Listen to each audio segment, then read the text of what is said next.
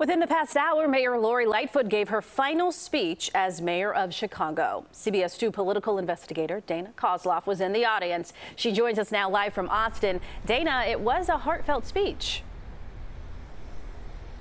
It really was, Erica. Mayor Lori Lightfoot spoke for about 30 minutes here at the Build Community Center in Austin. It's a new community center built during her term.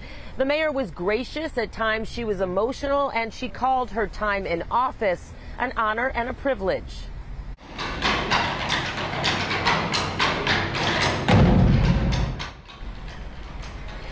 The chaotic drum line set the tone for what was an upbeat gathering and speech. Lightfoot touted her accomplishments, including leading the city through the pandemic, and recognized many who served alongside her. She acknowledged there were challenges too, but says she is proud of her administration's accomplishments. Thank you, everyone. These challenges push me closer to my faith, and through it all, I believe, made me a better leader. A battle-tested leader, to be sure. But I also hope and believe that it made me a better person.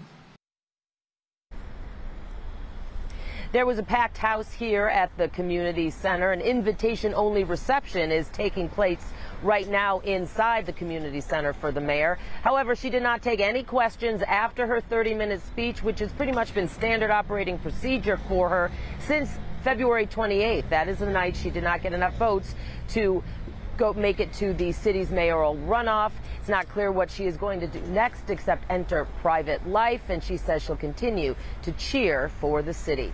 I'm live in Austin. Dana Kozlov, CBS 2 News. Erica, Joe? Dana, thank you.